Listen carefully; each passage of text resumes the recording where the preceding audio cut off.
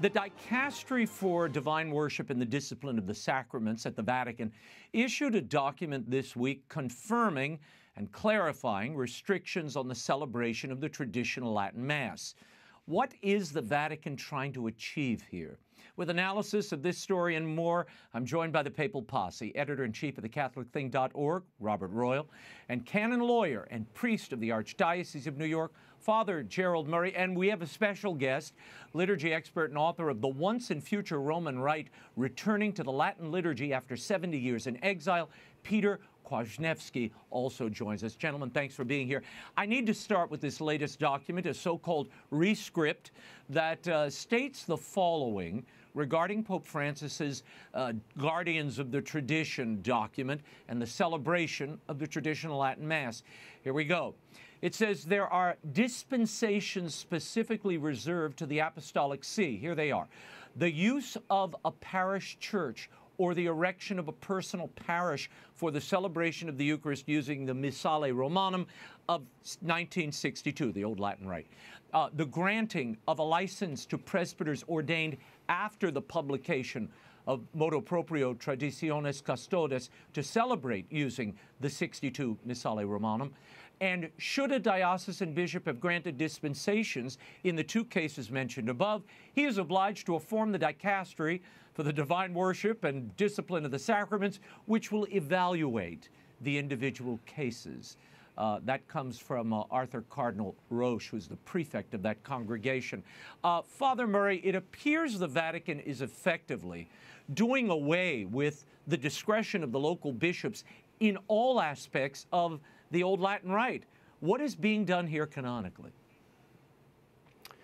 Well, in canon law, when Rome or the Pope issues a decree or apostolic constitution, the local bishop has the power, according to Canon 87, paragraph 1, to dispense from provisions according to the pastoral need in his diocese. And in Traditionis Custodes, which was the apostolic constitution concerning the traditional Latin Mass, the Pope said, don't use parish churches, don't create new parishes specifically for Latin Mass, and that priests who are ordained after this constitution, you need to consult Rome before giving them permission. But it was consult, it wasn't get permission from Rome. Now that's all been changed. So this rescript is really new law, and it goes in the direction of depriving bishops of the rights they enjoy in canon law to make pastoral decisions based on what they see.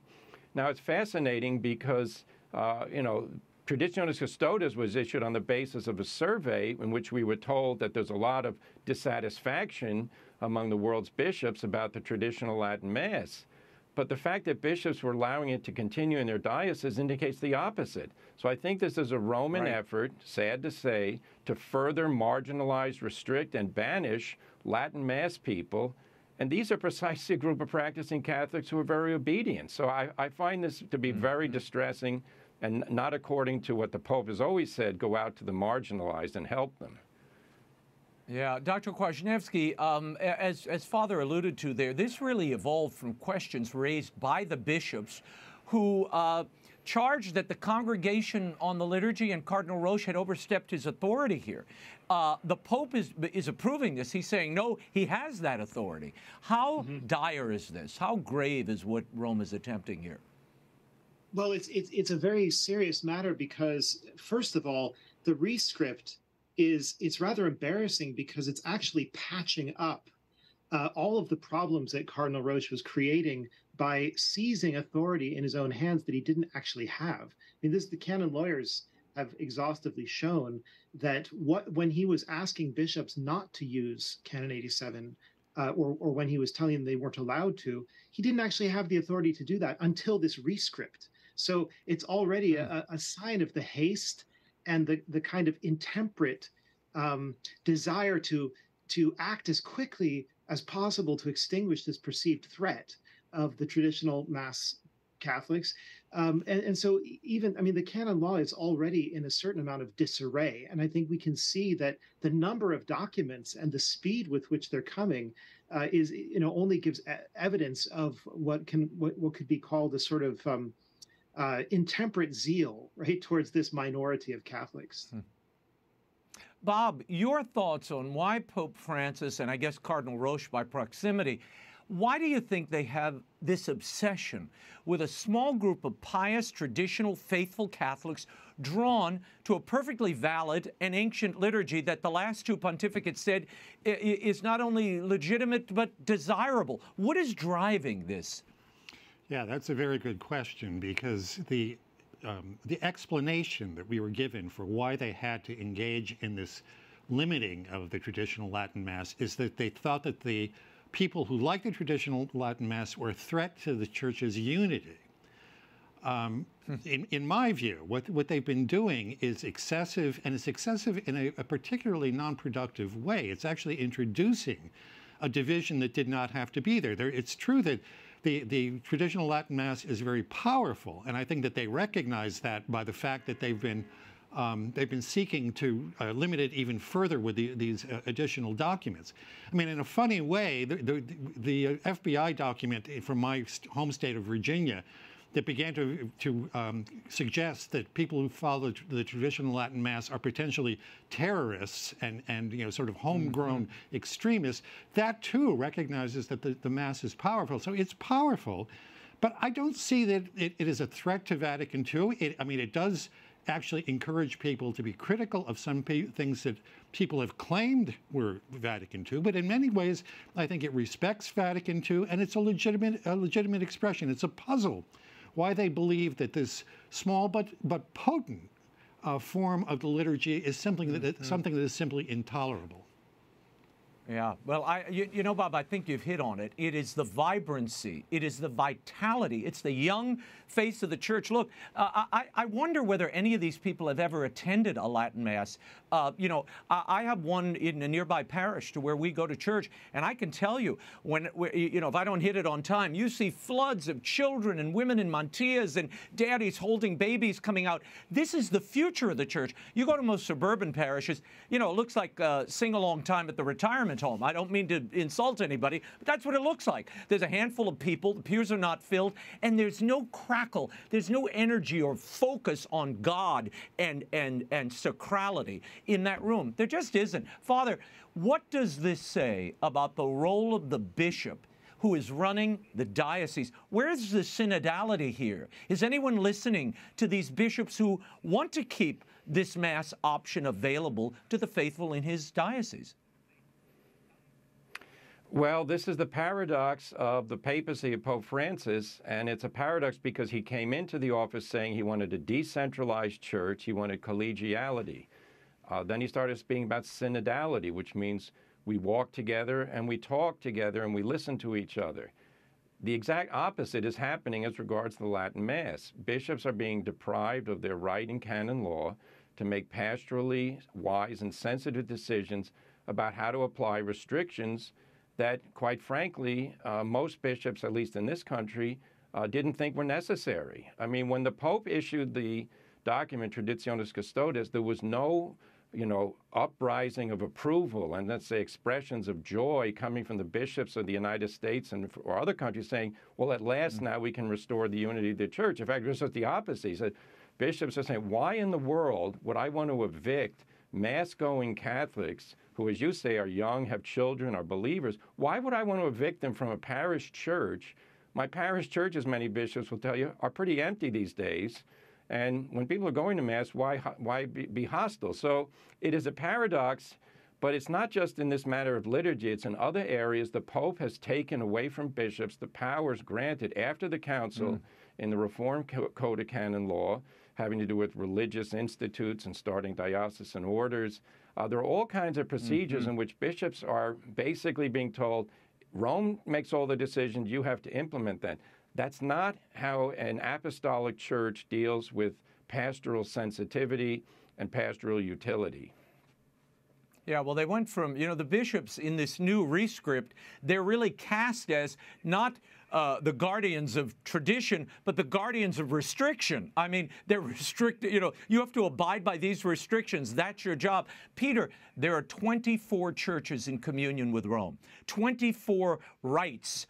And I know there's a huge diversity of unique liturgies out there, again, in communion with Rome. Why is the Vatican so unconcerned with stamping out those rights in the name of unity, but so hyper-focused on this one ancient right upon which the whole enterprise, it seems to me, stands? Yes, indeed. It's a very good question. And it's especially a good question because when you look at all of these different traditional rites, most of them are Eastern rites, but there are some in the West too, like the Ambrosian rite. They often have much more in common with the traditional Latin Mass than they do with the Novus Ordo. The Anglican Ordinariate, for example, which is a type of the Roman Rite, you might say, they celebrate Mass ad Orientem. They use the Roman canon. They use chant.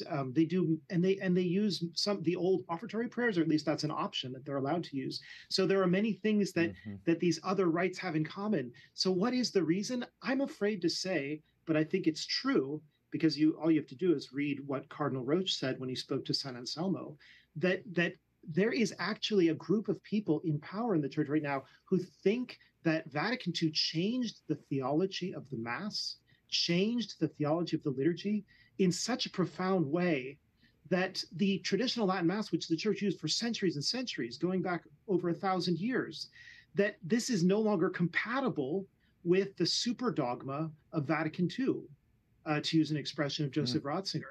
And if that's what they think, and if that's what's really driving this, that would be a serious theological error. This is not really, I think, about pastoral issues. This is about theological issues.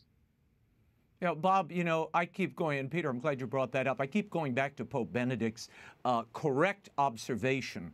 And from this came the reconciliation of what he called the extraordinary and the ordinary form of the Roman Rite.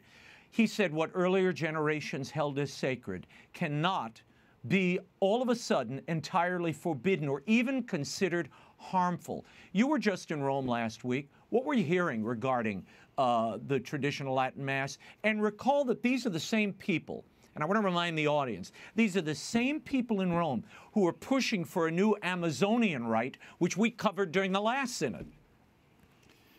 Yeah, there was a lot of nervousness about what was happening. Some people were hoping in Rome that the preliminary criticism, the criticism prior to the actual publication of the rescript, might cause the Holy Father and Cardinal Roche to hesitate in what they were going to do. As it turned out, of course, that wasn't the case.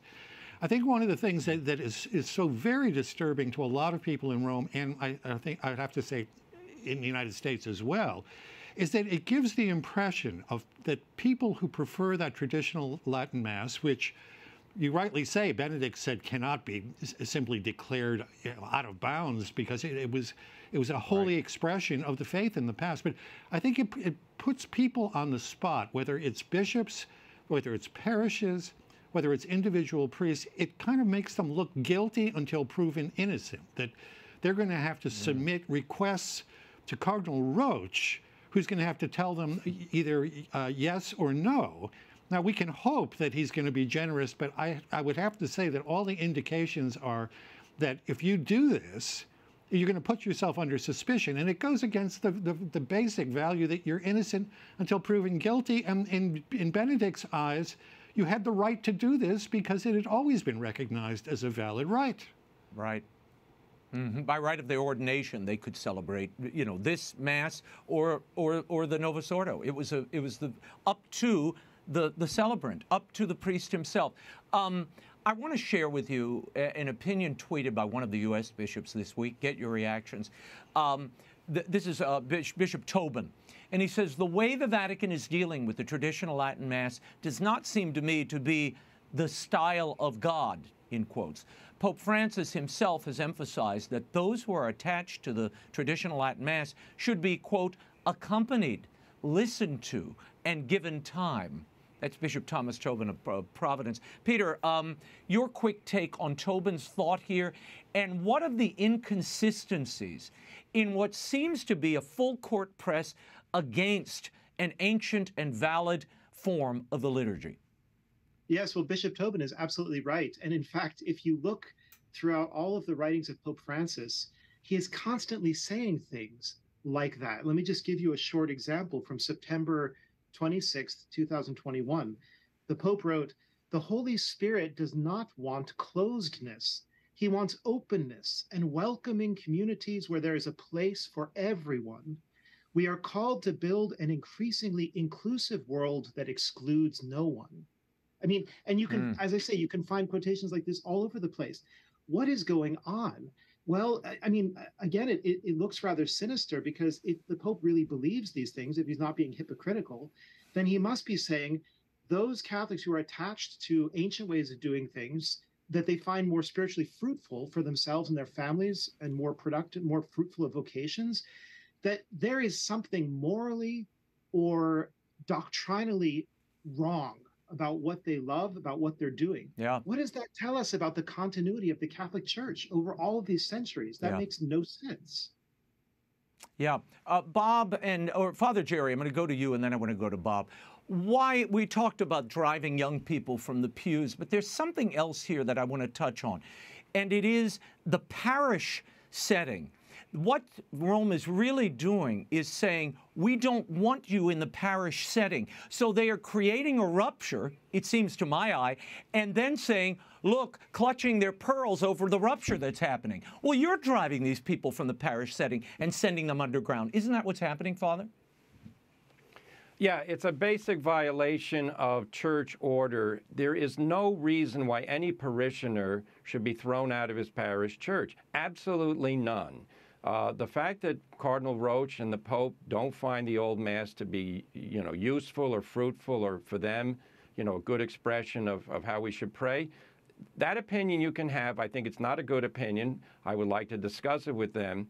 But please, for the love of God, don't turn around and tell, a family of 10 who's been going to Latin Mass for the last 30 years that you and your children have to get in your car and drive somewhere else because you're not going to be able to have Mass at your parish church where your children were baptized and made their communion and all the rest. This makes absolutely no sense. It's a persecution of Latin Mass Catholics, plain and simple. And it can't be justified by saying, well, this is going to help promote the mission of the church. This is damaging the church. It absolutely is.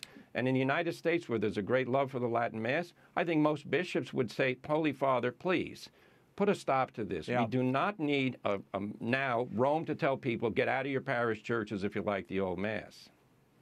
Bob, what would you advise bishops who are watching? What should their posture be? I mean, on the one hand, I'm thinking that FBI document you just raised, there's a part of me that thinks Roche and company are basically taking names and addresses to see which dioceses, which parishes are corrupted by this filthy, dirty old rite, and they will have a running record of who's who.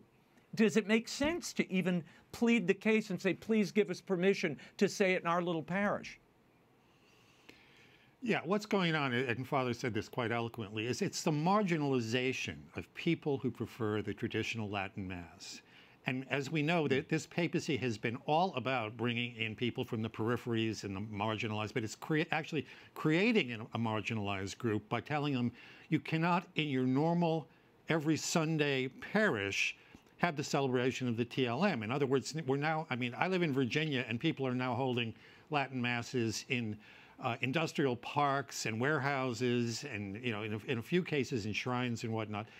This is exactly the opposite of what we thought the Holy Father wanted to promote. And as I said earlier, this creates a division where there didn't have to be one. If I were a bishop, and right. I thank God that I'm not, but if I were a bishop, I would say that it would be good to talk to our other bishops in the United States and maybe present privately, it doesn't have to necessarily be publicly, but privately to the Holy Father, to appeal to his sense of fairness and just say, look, if people are telling you that in the United States, the people who go to the traditional Latin Mass are threatening church unity, which is what you basically say is the reason behind these moves, we're here to tell you that, at least in our diocese, in our parishes, that's not the case.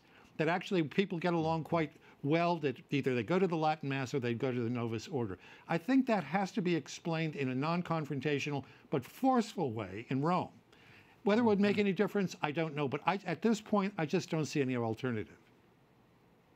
Dr. Peter Kwasniewski, we thank you for your insight also along the way here. And Bob and Father, before I run out of time, the Jesuits issued further restrictions on one of their own, priest and artist Father Marko Rupnik.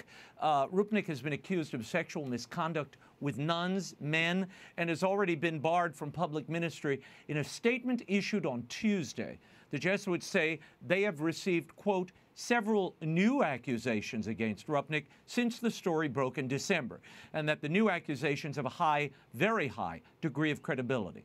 So now, in addition to being barred from public ministry, the order has barred him from artistic activity, despite the fact that his mosaics are present in churches all over the world. Father Jerry, according to the AP, 15 more individuals have come forward with new accusations against Rupnik of spiritual, sexual, and psychological abuse. The question is, who lifted his excommunication, Father? The congregation, the Pope, both? Your thoughts? You know, according to canon law, that excommunication for absolving a partner in a sin against the Sixth Commandment, can only come from the Holy Father. He can delegate it and has delegated as an ordinary matter to the Congregation for the Doctrine of the Faith. So those, it's either the Pope or the head of the Doctrine of the Faith who issued that, unless the Pope delegated someone else to do it. The Holy See has not told us who lifted the excommunication. The Jesuits told us that the excommunication was lifted the same month that it was imposed, and the head of the Jesuits said after Father Rupnik had repented. Well, I doubt there's any repentance, because the Jesuits also just revealed that Father Rupnik would not cooperate with this investigation, which revealed, you know, when the word several is used in a press release, I think 3 or 4, it turns out to be 15 people. So 15 more credible accusations made against this man, and he won't cooperate with it. You know, the Father Superior of the Jesuits can order him to go before the tribunal. He can't order him to answer questions. That would be a violation of conscience. But he could certainly have the investigator sit him down and say, Father Rupnik, here are 10 questions. Question number 1, what is your answer? Get it on record whether Rupnik will say nothing or will answer it. I mean, they've got to be forceful here. We're talking about a priest who over decades used his priestly authority to inflict grave harm on innocent people who were in religious life.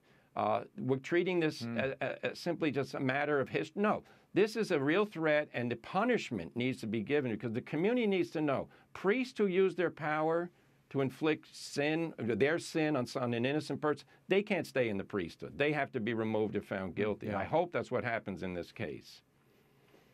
Well, it's what should happen. But the good news, Father, he wasn't saying the Latin Mass, so it's okay. Bob, the Jesuits are considering further disciplinary measures against Rupnik.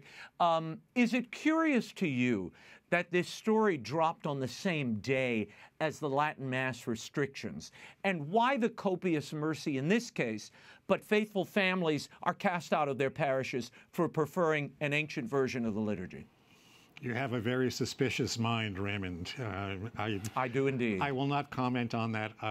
Look, I do want to say this about Father Rupnik, that this is a case that even goes beyond, I think, the moral turpitude. I don't want to make a judgment until we have further facts in.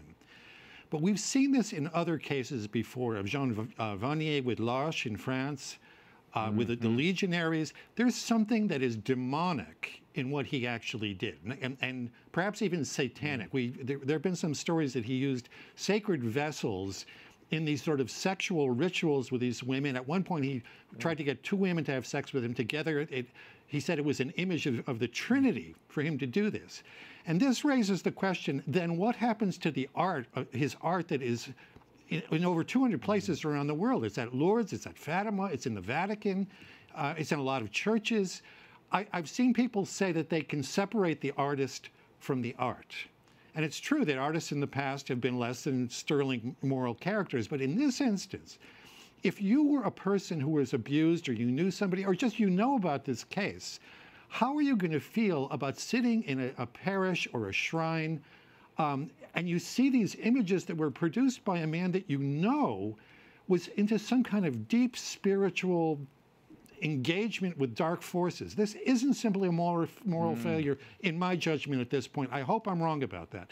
But from everything that we're seeing, this really, it's part of the darkening of the moral nature of the postmodern world that we see not only out in the secular world, but inside the church itself. And I think something radical is going to happen as a result. Yeah, well, Father, I'll give you the last word here, but Bob raises an excellent point, though I am distressed that he won't comment on my curious and well-framed question, which I think is based on some fact, but we'll get to that next time, Bob. Bob makes the great point that as you pray, and this is kind of riffing on Benedict, as you pray, as you worship, so you live. The church is the liturgy, if you will.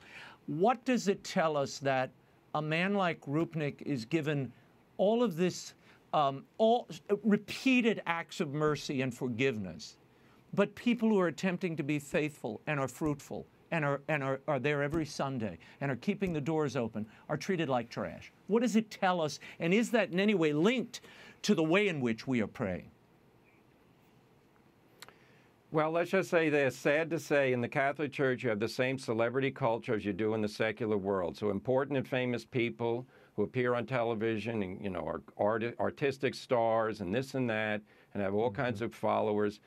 They do horrible things, and then it's covered up. You know, Maciel's accusation took a long time and a lot of courage on Cardinal Ratzinger to finally get them resolved, and even he wasn't thrown out of the priesthood.